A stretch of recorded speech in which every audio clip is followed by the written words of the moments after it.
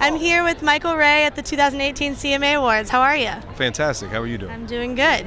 So you recently put out a cover of Post Malone's Psycho. I did, So yeah. I want to hear all about how that came to be and why you wanted to cover Post Malone over anybody else.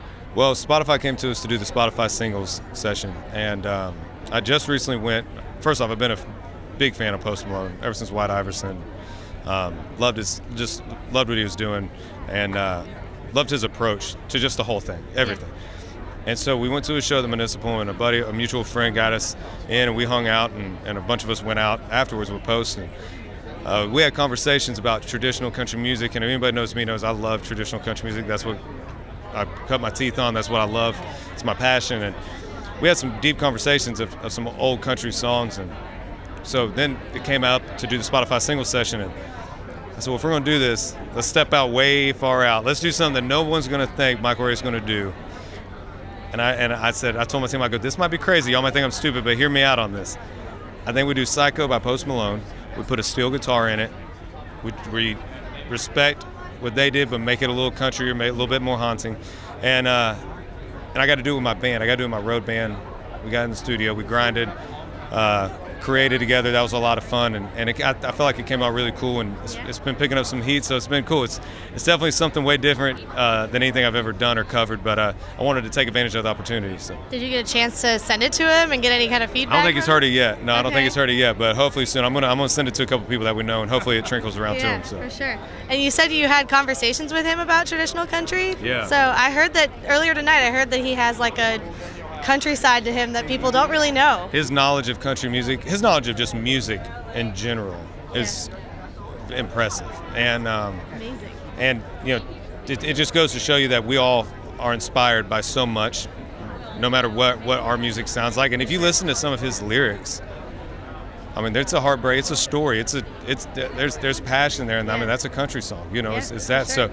So yeah, his knowledge of just country in general, music in general, but to have a conversation with him about the conversation by Hank Jr. and Waylon Jennings was just incredible. It was really cool. So I've always been a big fan, and getting to hang with him that night was cool, man. I got a lot of respect for him. Well, and that's also what got you into your new relationship, is your love for traditional country. Yes. So nice segue there. Thank Good. you. This is awesome. Yeah. So you and Carly are obviously an item, and one thing that you recently did was you brought her a T-shirt of her on the Brantley Gilbert cruise, right?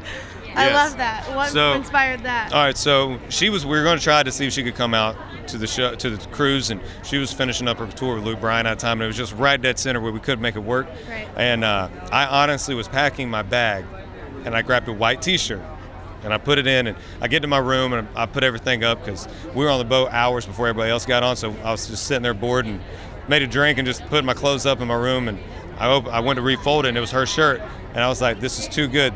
It's too good not to do a flat Stanley of this, yeah. And so I was like, she couldn't be here with me, so I'm going to make her be here with me. We never been to the Bahamas together, so I was like, this is the next best thing. And the best part was standing in line to get the photo underneath the Welcome to Nassau, because I just stood in line with everybody else. And people were taking photos with me, and they're like, who are you here with? And I was like, my girlfriend.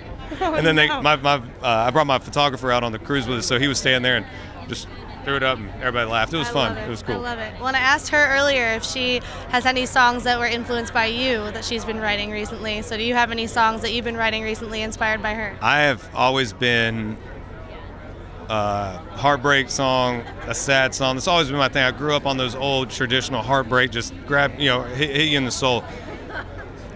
Insert Carly Pearce. I've never written more love songs in my life. So this third record's going to be a lot of love and a lot of happiness. She's making you soft. She's making me soft. Dang it, she's making me soft. I love it. Well, if you could collaborate with anybody outside of country, because I've been talking about you covering Post Malone and being with Carly.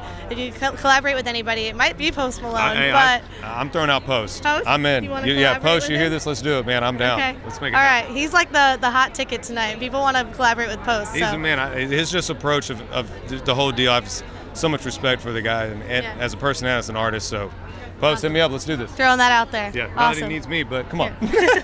Well, Psycho's a good audition, I think. Thank you. Thank you so much. I appreciate it. So good to see you. You too. Have a great rest of your night. Thank you for your time. Thank you.